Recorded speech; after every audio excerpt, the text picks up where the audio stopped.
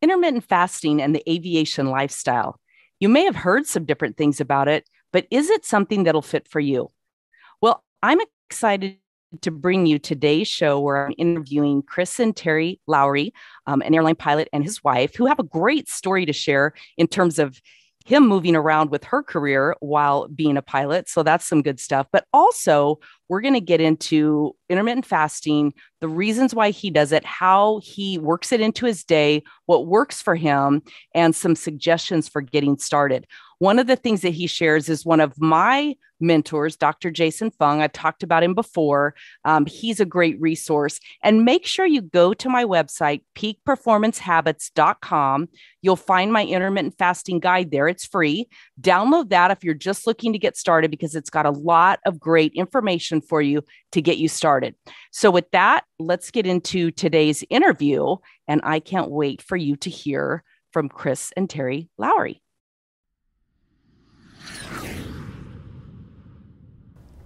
Welcome to the Pilot Wife Podcast, your ongoing checklist for navigating your first-class life as a pilot wife and aviation family. I'm your co-captain, Jackie Elmer. I've been a pilot wife for over 3 decades, and I cannot imagine any other lifestyle. Yes, there's no doubt it's a mix of turbulence and blue skies, but what life isn't? I'm here to bring you the best that the aviation life has to offer. If you have a topic suggestion or a story to share on the show, details are at the end. And if you want the Pilot Wife Survival Guide and Checklist, go to pilotwifechecklist.com. Now, stow your baggage, strap in, and let's unpack the Pilot Wife life. So Terri and Chris Lowery, welcome to the Pilot Wife Podcast, where we're going to talk a little bit about intermittent fasting and aviation. Wonderful. Glad to be here. Happy to be here. Thank you. Yeah, thanks for taking the time, because I know you have a busy, crazy schedule, especially right now with everything going on in the world of aviation. Yes. So I definitely appreciate it. I know you just dropped your daughter off at camp, and so it's quiet time for you guys. So we'll get through this and let you get on about your business. So that'll be good. Thank you. Tell me a little bit about your background. Chris, we'll start with you as the pilot. Tell us a little bit about your background, how you got into aviation, and all that good stuff. Absolutely. I guess I've been flying for about 15 years now, probably closer to 20. I started later in life. I didn't start flying until I was 27. So I went to college and was kind of on the Tommy Boy plan, and had background in aviation in my family. Dad's a pilot, and it's kind of always something that I was interested in, but I wasn't properly motivated, I guess. And about that time, when I was closing in on 27, I decided to try a discovery flight, and that was it for me. I mean, it was first time I ever enjoyed studying and wanted to study and was good at it, and that was it for me. That's how I started. So that was back in 2004, and I did the whole instruction, and I did some aerial survey for a year, and then I started with a regional in about 2006, and I worked for them all the way through the 2008 stuff and the age 65 stuff, and all the way through until 2015. August of 2015 is when I started my current position, and I've been there since then. So when you say your dad was a pilot, was he a commercial pilot? Tell us a little bit about that. Yes, he flew for Southwest Airlines for 20 years. Prior to that, he was Air Force for 20 years. Okay. So, and that's interesting that throughout that time, because I'm sure that as, and dependent, I'm sure that you flew with him, so, on trips and that kind of thing, but nothing ever motivated you really to want to follow in his footsteps.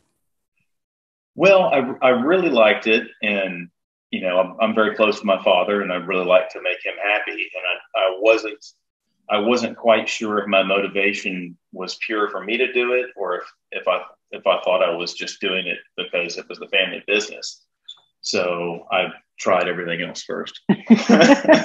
That's true. Hey, that's a great way to do it. It's kind of funny because I have a son who's actually in the Marine Corps, and he has never expressed any interest whatsoever in following in his father's footsteps. None. And people would ask him, and he would be like, no.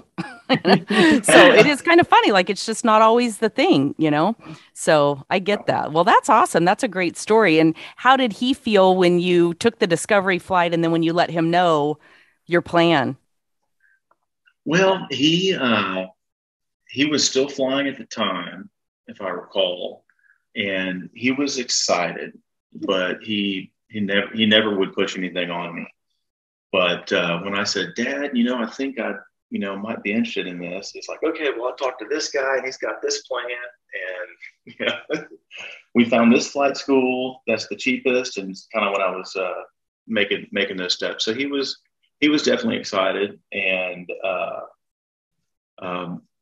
it's been great. We've always got something to talk about, and it's a very interesting perspective, kind of different generations in the industry, and different backgrounds coming at it from military versus civilian, and I don't want to say different eras, but really he took his last flight in 2004, and I started flying later that year.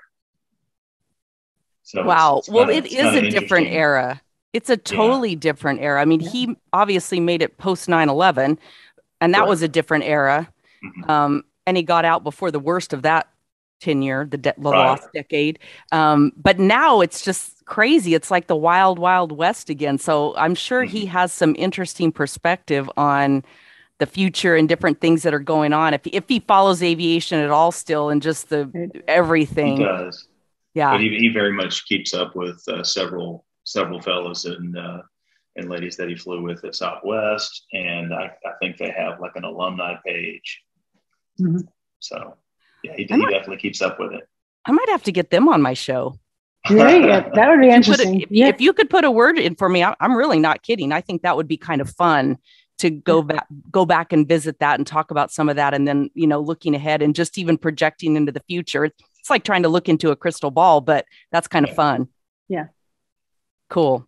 All right. So Terri, you have a bit of a background in aviation too, and some other stuff. So tell us about you. Sure. Yeah. So I finished an accounting bachelor's degree and a master's in HR from the University of Alabama.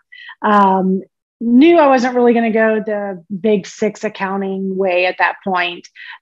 Really was more interested in recruiting, corporate recruiting, things like that. And so just started applying.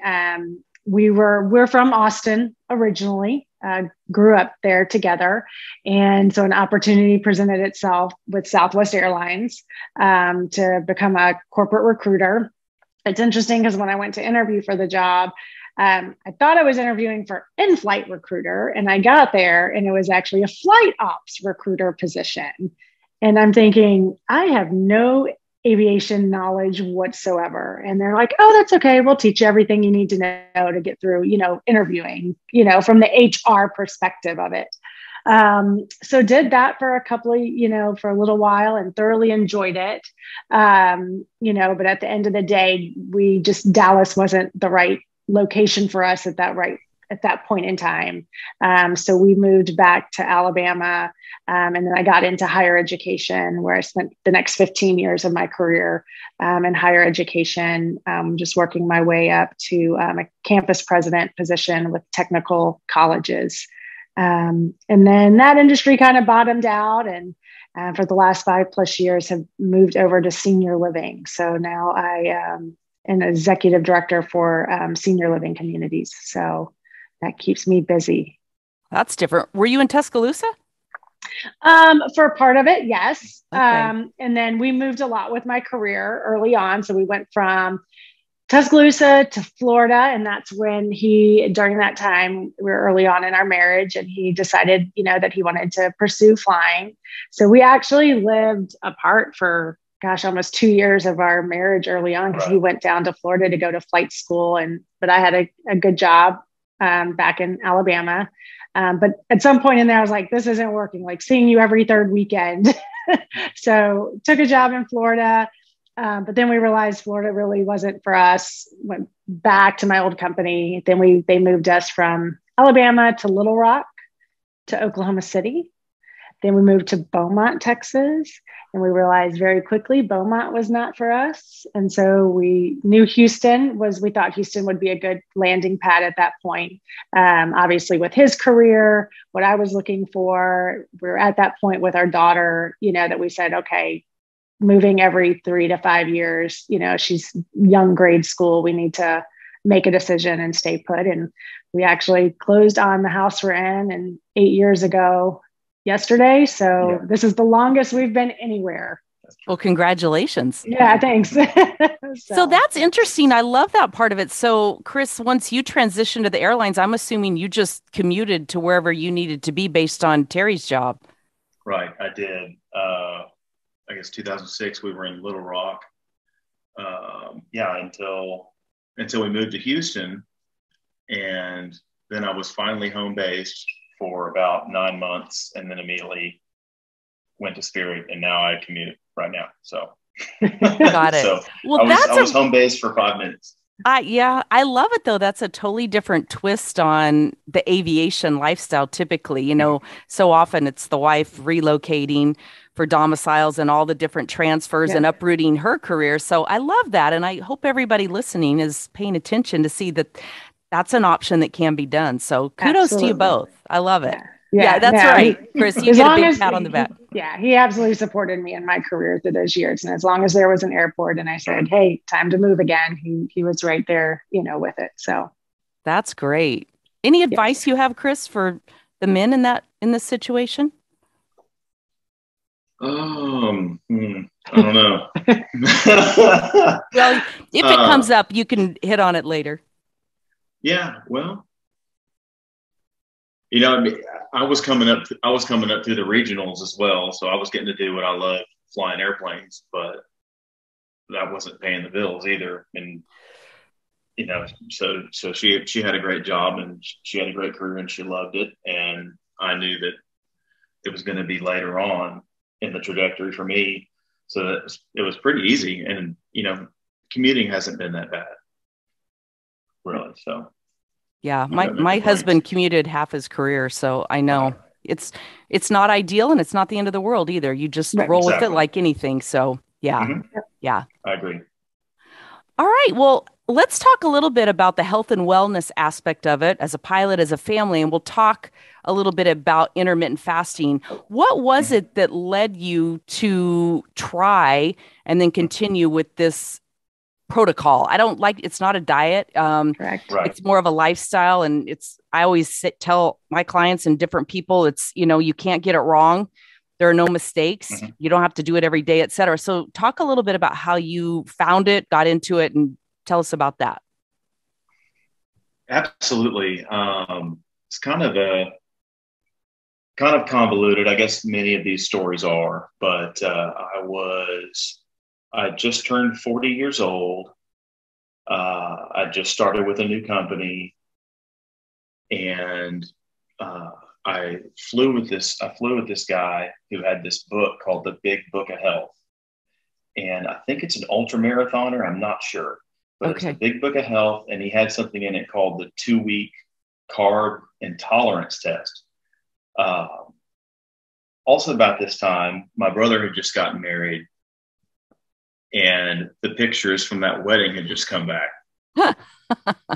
I know about that. I was 270 plus pounds. Been a bigger guy all my life, but this was, probably 40 pounds. So I looked at the scale, and 7 years of regional life, eating in hotels and restaurants in the parking lot and odd hours and odd schedules and nothing really set. It just adds on every year. So this book intrigued me. It worked right away as far as the 2-week carb intolerance test, reading about carbohydrates and kind of how how they act in the body, and cutting that out for 2 weeks and losing a bunch of the, typically it's water weight. It intrigued me, and I started digging deeper, and I listened to a Adam Carolla podcast a lot of times, and he had a guest named Vinny Tortovich. And I'd skipped over that podcast because I didn't want to hear it, him talking about being healthy and weight loss. But since I had kind of had my mind peaked, I went back to it and listened to it. And he talks about no sugar and no grain. I'm sure you're familiar with all these, but you can stop me anytime. So that really intrigued me. I was listening to his podcast, and then he later on got me into Dr. Fung. He clued me into that and that aspect of it. The first probably 8 to 12 weeks, I was just modulating what I was eating as far as the carbohydrates and high fat, high protein, and I was having a lot of success. 270 to 260 to 250 to 240 to 235 or so, and along with that, Terri came with me. After a certain while, we didn't really change a lot at home until we kind of were both getting on the same page. I don't know exactly when it was, but at some point when I read about the fasting and how the body repairs itself, that I kind of started getting into that. So that getting into that and getting more into that over a certain period of time has really helped. Gone from 12-hour fast to 16 to kind of 18, and kind of now what I do is more either one meal a day or I try to fast about 20 hours, and that has me kind of 210 and below, and hopefully getting below 200 is my ultimate goal. So you were at 270? Is that what you said? Yeah, 270 plus. It was probably closer to 280 than it was 270. Okay. And how long ago was this? That was 6 years ago. Okay, awesome. So you've done a really nice, consistent, steady weight loss, and you still have a little bit more to go, is what I think I hear you saying. Yes. Yeah, okay. I believe so. Yes. Yeah, I love it. So Dr. Jason Fung is the one that really got me intrigued with all of that. I don't know how I got turned on to the obesity code, but somehow I did, which goes into that. And then the diabetes code, because my mom is diabetic, and just all that. And then I just really started following him, his podcast, his Facebook group, and just went further and further with it. So when you mentioned the first book, where you did the 2-week what did you call it? Carbohydrate? I believe he referred to it as a carbohydrate intolerance test. Is how he called it. So when you say carbohydrate, and during that time, talk to us a little bit, because, that's kind of a convoluted term, because there's complex carbs and there's simple carbs. I wish they would change the name of them, honestly. So because I think a lot of people get confused and they think that no carbs means cut out all of them. No broccoli, no salad, not, the good for you. So talk to us a little bit about what that 2 weeks looked like for you in terms of what type of carbs you cut out.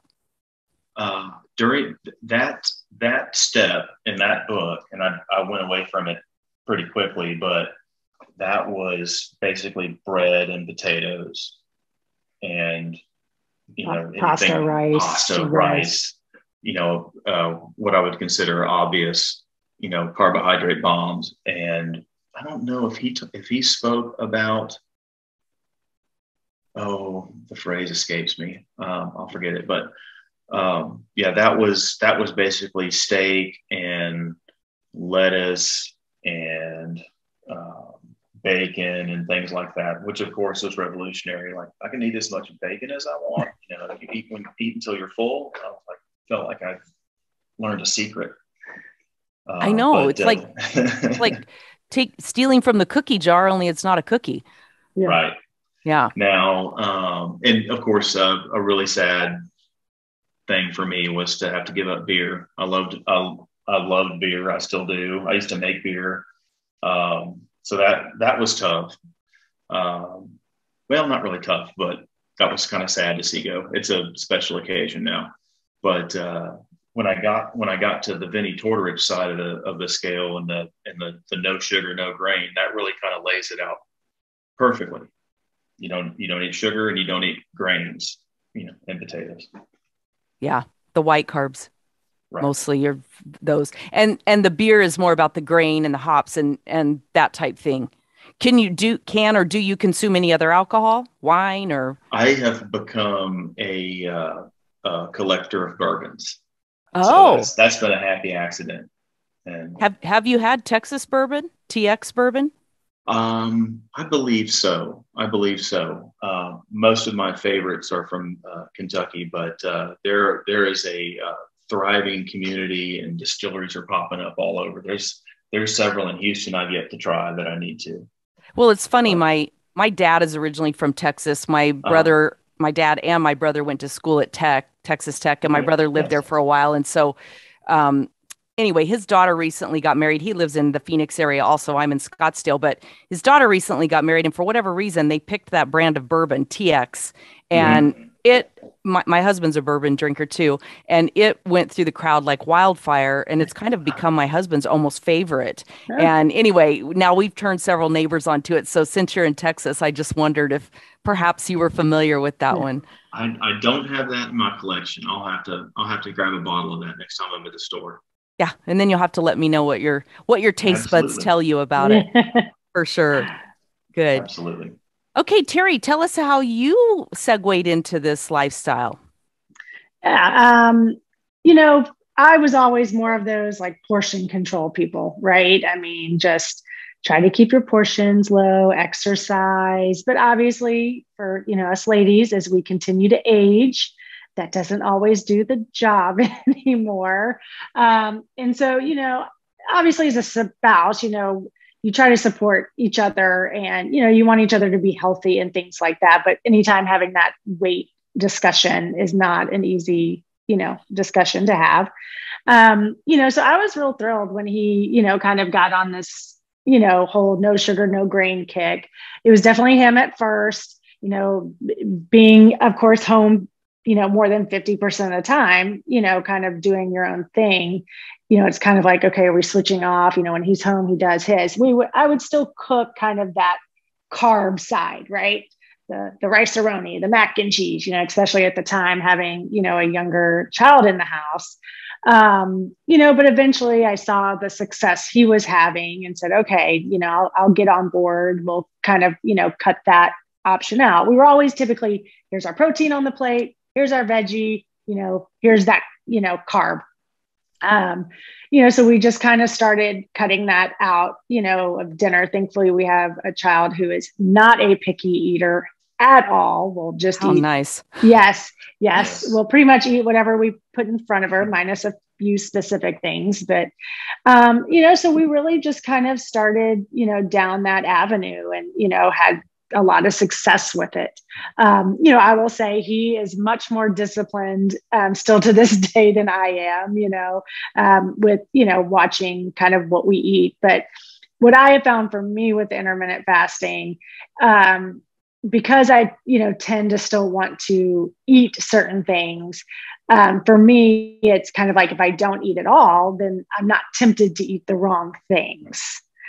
So that's been a big piece of intermittent fasting for me. It's like, okay, I'm just going to wait, until dinner time, to what I know we're cooking, which would be just a protein and probably a salad or Brussels sprouts or, broccoli or whatever the case is for the night. But I probably am I tend to just listen to my body more. If I wake up in the morning and I'm hungry, I'm not going to starve myself. I'll absolutely, get something to eat, but if I also look at what the day has in store, right? So like today we knew we'd be getting on the road around lunchtime for this, 2.5 hour drive. So I was like, you know what, I can skip breakfast this morning because I know we're going to probably be grabbing something not as great on the road, at lunch. And so I'll just wait, until then. Kind of had that, dirty keto, as we call it, Chick-fil-A, filet, and, that's probably, and I had some cashews on the way back, but, that's probably going to be it for the day. So I fluctuate. He's much more disciplined with his consistent, kind of 20-hour, one meal a day type thing. I just tend to listen to what my body says for that day. Got it. Okay, Chris, I want to come back to you, and I want to specifically talk about it from a pilot perspective, a health perspective, because obviously you have to pass a medical, and that's always a big deal. So first question is, had you experienced any challenges with your medical prior when you were heavier? Actually, no. Now, Okay, my blood pressure had been creeping up. But it was still, I was still under control. I don't think I was taking medicine yet. So we think that's a genetic thing. My mother's always had high blood pressure, and I've, lost 50 pounds, 60 pounds, and it's still high. So, and I'm a lot more active than I used to be. So I haven't had that. Now, I think in the intervening years is when they've started doing the sleep apnea test and stuff like that. And I don't know what the trigger is for that. I don't know if it's a BMI or I think it's neck circumference. Some kind of neck circumference thing. And I still have trouble with the neck circumference. But as my AME told me that I'm always going to have a thick neck, thicker than what they want. I think it was a little old lady that measured her neck for the test. But to answer your question, no. I mean, I'm very fortunate that I didn't have any challenges in that before I got into it. But I think I would have in a short order. Yeah. Yeah. I mean, you probably did head it off at the pass. So thank goodness, right? Mm-hmm. Yeah. And so your flight surgeon, he's aware of what you're doing. He's aware of your intermittent fasting and. That's a good question. I don't know if he is or not. Okay. I don't know if I've had that discussion with him, actually. Which is fine. And one of the reasons I like to bring it up, of course, is because I'm not a medical professional. Mm-hmm. I'm not giving medical advice. So any pilots, anybody listening, this is not medical advice. We're just sharing our own stories and what we've done and that type thing. And obviously from a pilot's perspective, you're passing a medical, you're doing fine. And I'm assuming intuitively, and which I'm going to ask you a little bit about what your typical day is, because now you're doing longer fasts, started with 12 and now 16, 18, and 20 is kind of your target. So tell us then what a typical day, and by the way, anybody listening, most often you build up to that. You have to, and a lot of it, as I'm sure you'll probably concur, and certainly correct me if I'm wrong, but a lot of it's mindset. It's just working yourself past, oh my gosh, I'm hungry. I'm going to starve to death. Well, a lot of that's just programming. It's just habits that we've developed. Absolutely. So tell us then what that typical day looks like for you on a flying day. So you commute. I do. Are you typically same day commuter? Yes. Most of the time I am. I just tend to kind of roll through all days the same for the most part. And then I just kind of fit in what I'm eating or what I'm going to eat with where I am. I use an app on my phone to kind of keep track of when I start and when I finish. Can I say what it is? Sure. It's the Zero app. Okay. They have a free side and a paid side. I only use the free side, and another pilot keyed me into that actually. But I will, start my fast and say we finish, eating at a certain time, and then it will say, I have it set for 20 hours, and it will say, 20 hours will be at 1:30 in the afternoon. Okay, well, I'm going to finish packing my things and get ready to go on the trip. I will head out typically on, we'll say I have a, 11 a.m. show in Orlando, and I'm going to be on a 6 a.m. flight. That's pretty easy at that point to make it to 1:30, because you're sleeping for half of it, and then you're on the airplane commuting, you're drinking coffee, and you're getting ready for the flight, and you've got all To take a step back, I do pack a lunchbox and take it with me. And if nothing else, I will have in there a bunch of protein, whether that's hard boiled eggs or, hamburger patties or whatever other, whatever wonderful meal she's cooked during the week that we have leftovers of, and maybe some veggies, maybe some pork rinds, something crunchy like that. And I'll have that in a lunchbox with me. So when I do decide to eat, whenever that is, if that's, at cruise on the flight deck, if I'm hungry, or I may just roll it on in to the overnight and eat when I get to my room. Or maybe I'll save it and go out with the FO and have a steak or something. So it can be different every time, but there's just kind of these guidelines or bumpers, if that makes sense. Yeah, it sounds like you have a plan and you follow it. I mean, right? A good checklist will get you through a lot of different things. And so when you, I mean, and I think that's a big part of it is planning ahead. So what I hear is you're not ever really without food. So if you get derailed because of delayed flights or whether, whatever it could be, you're going to basically be okay. I'll have something there that I can, if I need to eat, it's not going to be a burrito. Right. So I'm gathering that because you started this 6 years ago or so through the P word, I hate to say it, I'm sorry, I'm just so sick of the last 2.5 years, but when there was so much chaos and still there still is to some extent, like restaurants still aren't fully open. And I know I go through airport terminals all the time and, this one's still closed and the lines are still crazy and all that. I'm guessing that didn't really affect you too negatively because you were prepared. Am I wrong about that? No, I don't guess so. Yeah. And I didn't, there were a lot of guys that took low flying and no flying lines or took time off and stayed home. I pretty much flew my regular schedule. And yeah, for the most part, I was okay. Yeah, there were a lot less choices out there. I will typically, eat out with the crew at least a couple of times during a 4-day or a 3-day. And there were less options during that time, but I did always have, my lunch kit with me with proteins in it. So yeah, I could always eat. Yeah. What would you say in your experience in the last 2.5 years or so, what's the percentage of people who do pack meals? Roughly. That's a good question. It's way less than 50%. Yeah. It's I would say probably 20 to 35 or 40% of people I see, and that's split between both sides. Yeah.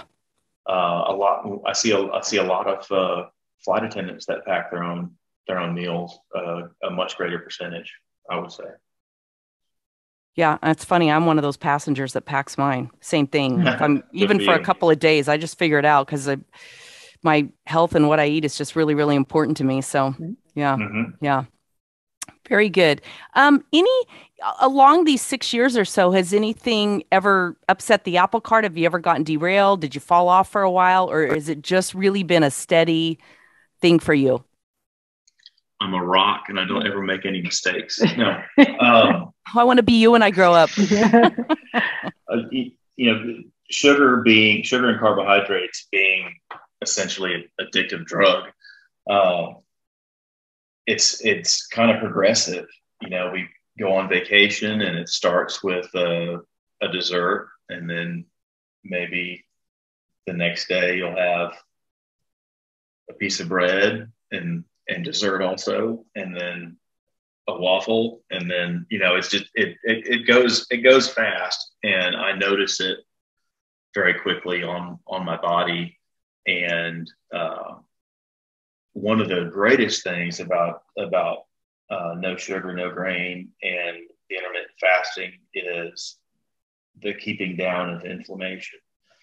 I've got old joints and bones. I've got a bone bone spur in my right foot. And when the inflammation kicks off, I can feel it in my foot right away. And it takes a couple of days or more of eating well and doing what I'm supposed to be doing to get that inflammation down to where I'm not popping ibuprofen all the time. So that helps me know when I've gone too far one way or the other. But I'm always going to have a slice of cake on my birthday or something. I don't want to derail anybody's party, but the knowledge of what that does to me and that I'm derailing myself has kind of helped me in the last 6 years to know when it's time to slam on the brakes, if that makes sense. It does. And for me, that's been probably the most powerful thing about the whole process is, and you hear this, but when you're at the very start, it's hard to believe it sometimes, but your body will tell you. It's very intuitive. And once you rid it of a lot of those things that it's fighting, even if you're not aware of it, like, the carbs and the excess of insulin and all the different things that do create that inflammation, once that goes away and you start feeling good, and then you do derail it by something that you've done and you pay the price, it doesn't take that long to pick yourself back up because you want to feel good again. Right. Yeah. Yeah. But I love what you're saying. Control. Yes. And I love that it's not about depriving yourself, and especially, I'm all about making a conscious, intentional choice. I'm having birthday cake tonight, or I'm having that extra glass of wine, or I'm doing whatever. And I'm doing this knowing that I'm doing it. And so tomorrow I'm going to pick up and, maybe do something a little differently, or I'm going to, take care of my body in a different way to alleviate, because I have the inflammation issue to some extent too. But it's amazing. It's like there's a freedom around it. A lot of people think it's depriving, but really there's a freedom of knowing what you can do.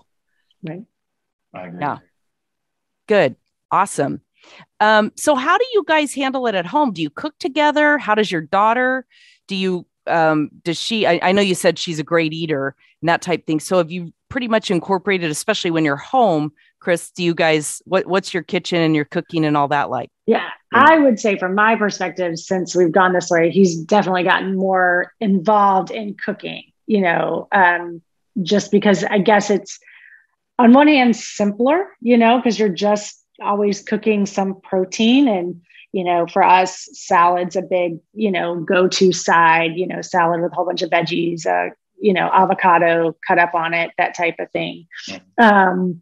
So yeah, definitely for me, he's definitely picked up more, he's gotten into grilling. So smoking a lot of meats, things like that. So.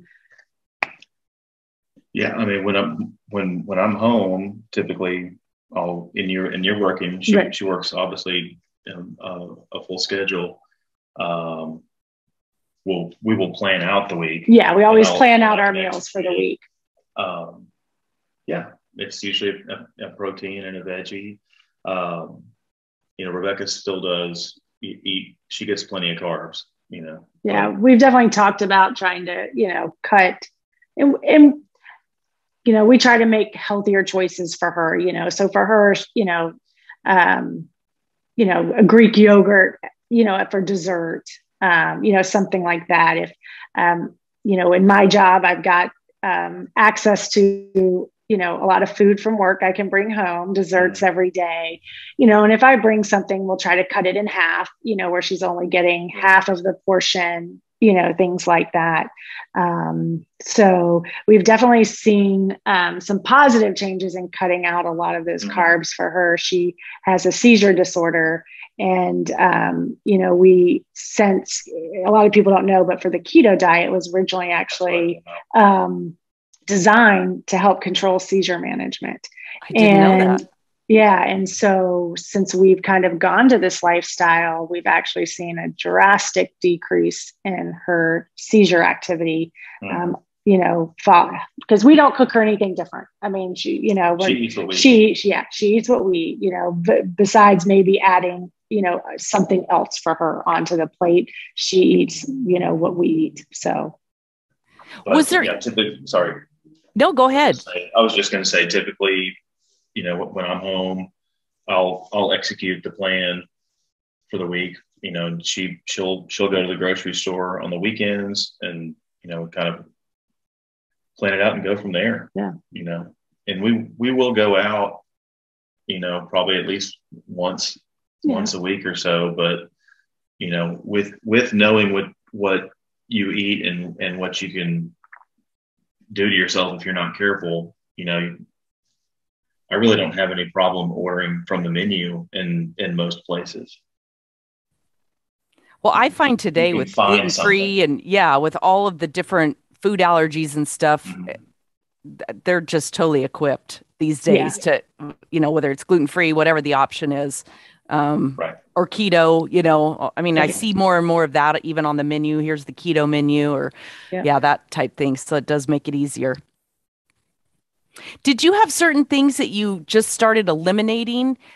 And in that, where I'm kind of going back to your daughter, because I know that there are a lot of families that listen. And that's one of the biggest things is, oh my gosh, my kids are going to have a fit if I cut out the mac and cheese and some of that. So talk to us a little bit about how any of that went, or maybe it's not relevant. Again, I think just because she is a pretty good eater and we don't have to worry about it. She just, talk about spaghetti squash. Yeah. We use a lot of cauli rice. Mm-hmm. And she doesn't know that that's not rice. Spaghetti squash. Yeah. We substitute spaghetti squash for pasta, We make spaghetti squash with marinara, and we do boil like a little small amount of regular pasta for her sometimes to let her have that. So as far as that's a small modification. Yeah. But she, again, she's a very good eater. Yeah. Not picky at all. Yeah. It's actually this past weekend, he was of course gone flying, and, I was asking her Saturday night, typically if it's just her and I on a weekend night, I'm like, okay, I'm not going to cook up. We've cooked all week. So, what do you want? And she's like, I want Chinese food, which that's not something we eat anymore. Right. And so I was kind of surprised. I was like, really? She's like, yes. So I was like, okay, again, she's a kid, she's active, she goes, anything in moderation, right. In my opinion, for a child, as long as you teach them moderation and they're active, would we like to move her, away from, even some of the sugar and carbs she gets? Yes. But it's also a little bit, it's hard, with everything that's out there in school and, going, to hang out with friends and activities. So we just try to, limit it as much as we can. So it's funny though, when you model it at home, I have found anyway, that's what I found with my own children who are grown now, but the more you model it and don't come down super hard and, just like a hammer on them, they slowly adapt to that. They just do, Yeah. And especially when you talk about it from a healthy perspective. Yes. Yeah. And I mean, she'll go grab berries and apple before she'll grab any, out of the pantry that we might have in there that's more junk food. I mean, she'll, we'll have to actually say, okay, that's enough raspberries. Like, don't finish the whole cart tonight. Those are not cheap. Yeah. Yeah, really. Yeah. So, we don't really have much to, worry about. So we really don't. It's usually, from the school where the junk food. Yes, exactly. I throw away stuff all the time. Yeah. You don't need M&Ms. Yes. Yeah, it's true. When she's not looking. Yeah. That's, I know all about that. Yes. So what are holidays and special occasions like? And what I mean by that, I know we talked about, if it's somebody's birthday or whatever, you're going to have the cake or you're on vacation, but holidays specifically, and some of our more traditional holidays, have you adapted much with that, or talk about that? I mean, I'm thinking Thanksgiving most specifically, like with stuffing and, potatoes and all the. We've done it kind of both ways. We moved my parents to town a couple of years ago, and we've had, I guess, three Thanksgivings. I think one we just went full out, and then one we went really kind of no sugar, no grain, and the other was kind of a hybrid We always try. Thanksgiving, I'm going to have yams. So that's what's going to happen on Thanksgiving for me. But mom and dad will have the stuffing there for whoever wants it. The turkey will be there for whoever wants it. We're always going to have the green beans. And then the rest of it will be what you want. You know, do you want the cranberry sauce? Do you want this, that, or the other? So basically have all the options there. And then, you know, we've got a really good keto bakery that we like here in Houston that nice we've used for birthday cakes and pecan pies. And of course that's still got, you know, sugar alcohol in it. And it's better than, you know, it's still a treat, but it's not, you know, Snicker bar, if that makes sense. Sure.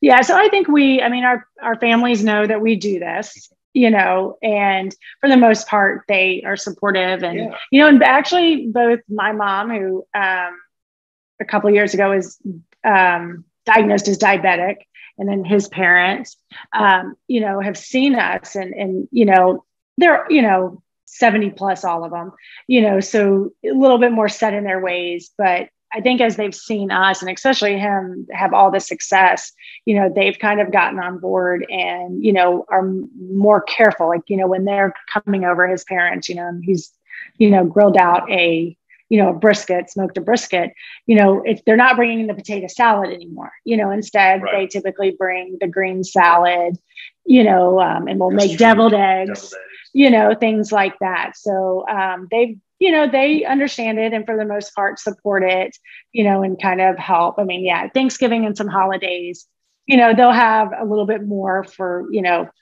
for the entire crowd that's at the dinner table. Absolutely. But we always make sure, you know, that we bring stuff that we feel, you know, that we can eat, you know, and feel like we're not losing out on anything, but still trying to stay as close to what, you know, how we eat on a day-to-day basis. And then those are even the days that we pay more attention to the intermittent fasting, right? Like if we know we're going to have this huge dinner, you know, we will make sure we fast throughout the day. So, you know, if we do, you know, indulge in some of those, you know, little treats here and there, you know, for us, making sure we stay in ketosis is important. So we try to, you know, kind of go, okay, you know, let's level the playing field by not eating all day long, right?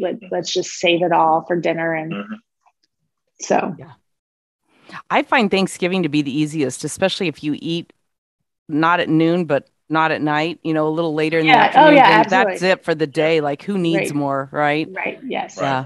I do have to tell you, I absolutely perfected gravy this past Thanksgiving with tapioca flour.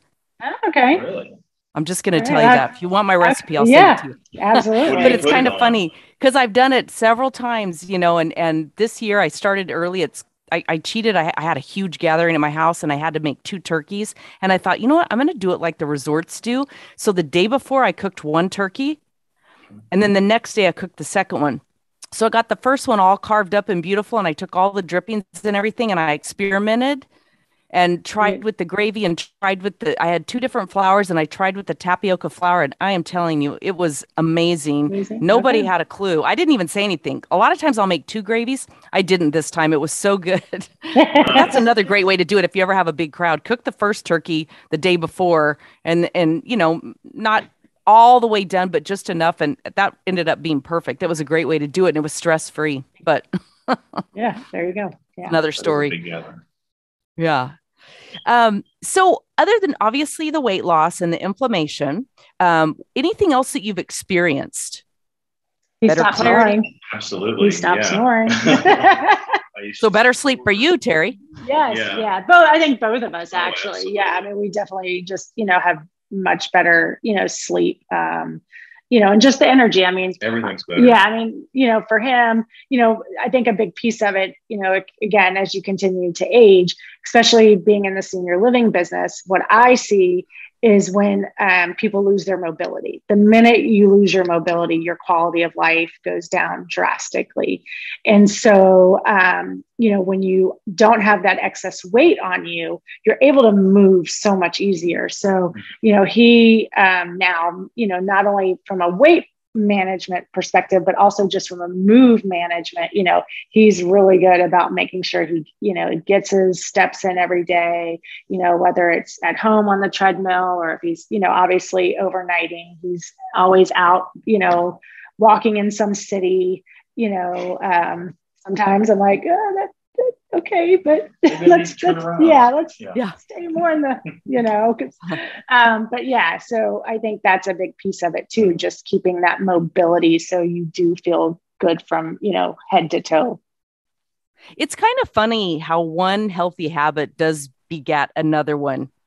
Absolutely. Almost without even thinking about it. I know, I don't remember how many years, it's been about 4 years ago. I was in a coaching program and I had to make one personal goal commitment that was kind of a health thing. And I committed to 10,000 steps a day, like an average. And I've kept with that. But it was so funny because once I did that, I would come back from my walk and it was like, well, all right, I'm going to eat something really healthy because I just did this long walk and, whatever, and I'm going to feed my body well. Yeah. And then it was like, well, gosh, I'm going to put an extra 15 minutes and do some weights. And then it was, just one thing after another. And I did not consciously decide to do any of that. It was just those little slight edge habit shifts that we start making that lead us to go, oh, well, that wasn't so bad. What if I did this too? Absolutely. Yeah. Yeah.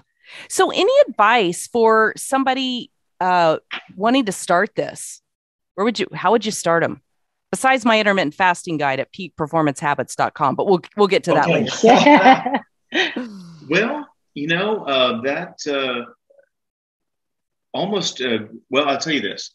The VinnyTortorich.com, he's got a PDF on his website that I actually have, on my phone if we get to talking about it on the flight deck, and I can share that with them. And it has kind of a list of all the things that you can eat and a little rundown on him. Are you familiar with Vinny Tortorich? I am not. That's a name I haven't heard. So please make sure I get that and I'll put it in the show notes. Absolutely. It's a wonderful piece of literature and it's great to refer back to. It's all the stuff you should not eat and all the secret names for sugar that they hide on garbage at the grocery store. And just kind of a great little kickstart and it's kind of motivational at the same time. So that's what I will do. Failing that, that 2-week test, it's all, everybody's kind of come to it from their own angle a little bit. And I think, you can kind of give some information, but it's hard to push. Now, if somebody asks me for my advice on how to start, I would give them that PDF and tell them not to eat sugar and not to eat bread. It really is that simple. Yeah. I think you just have to decide what, I think if somebody's trying to start changing their complete diet and intermittent fasting at the same time, it might be tough. So I think it's trying to decide what your end goals are. And, for some people, it's starting with intermittent fasting. It might be easier to start with intermittent fasting. Where, hey, just start 12 hours, right? Breakfast. Yeah. I think it's such a mentality that we've lived with that breakfast is the most important meal of the day. Yeah, who said that? Dr. Kellogg? Yes. I'm so glad you know that. It's so funny. Yeah. It's like, something told repeatedly over time becomes the truth for all of us. And it's like, well, where is that scientifically proven? It's not. Yeah. Yes. Yes. So, just telling people to try it, and it doesn't have to be every day of the week, start 3 days a week, I'm not a coffee drinker. He's a huge coffee drinker, so I know for some people that's, kind of their, starting point, like, maybe just have that extra cup of coffee if that's what you need, yes, but try those kind of things. And I think you'd be surprised, if you, especially if you're eating a good, solid, satisfying meal as your last meal, making sure you're getting that protein, that fat in there that's going to satisfy you, till that next meal. It really is not as hard as, you think it like you've mentioned. It's a mental thing. Yeah, it absolutely is. Because we're just so used to being told, either 3 meals a day or 6 small meals a day, whoever you've listened to as your last, nutrition coach, type thing. So it's, you just have to find what works for you. Absolutely. Well, Chris, Terri, thank you guys so much. You've been a wealth of knowledge. It's fun to see how this has worked out for you. I'm thrilled that you're doing it as a family. That's exciting. I love that your daughter's a willing partner along with it, almost without even realizing what, is going on. So I think that's going to be encouraging for a lot of families too, who are thinking, oh my gosh, am I going to become a short order cook, making stuff for everybody. But thank you. You've shared so much great information. Any final thoughts? No, I don't. Skip breakfast tomorrow. Start with that. That's a great suggestion. All right. Well, thank you both for being here, and we'll stay in touch and hear how everything's going. And I know that the aviation and other communities who listen in are going to get a lot of value out of this. So I appreciate your time. Not a problem. Thank you. You have a good evening. Thanks. You too. Bye. Bye. All right. Just a reminder again, you can go to peakperformancehabits.com. Download my intermittent fasting guide. Give it a try for yourself. We shared a lot of good information here, and hopefully one of the biggest things that you took away is to make it easy on yourself to begin with. Start with the 12-12. Don't try to take on too much at once. Don't try to totally give up the foods that you've eaten before and restrict your eating window and do this and work out and all of that. That's the biggest reason why so many people fail at their New Year's resolutions. They try to do too much too soon. So get the guide, go to peakperformancehabits.com, download the guide, go through it, and just start to begin to make those simple, slight edge hacks and habit changes that are going to set you up for success. I am a mindset and peak performance coach, so I work mostly with women to help them rediscover their own sense of identity and purpose and create that better flight plan, avoid that turbulence, and put their own oxygen mask on first. So if you are interested in having a discussion with someone who's been a pilot wife for over 33 years, navigating thousands of miles and moments of life in aviation, along with mommyhood and business, schedule a call with me. Go to coach.pilotwifepodcast.com. Thanks for listening. If you like what you're hearing on the show, grab the Pilot Wife checklist at pilotwifechecklist.com. And if you have a topic suggestion or a story to share on the show, go to ask.pilotwifepodcast.com. Share the show with any pilot wives, military wives, or anyone in aviation you know who might share and benefit from this similar experience. I'll see you on the journey.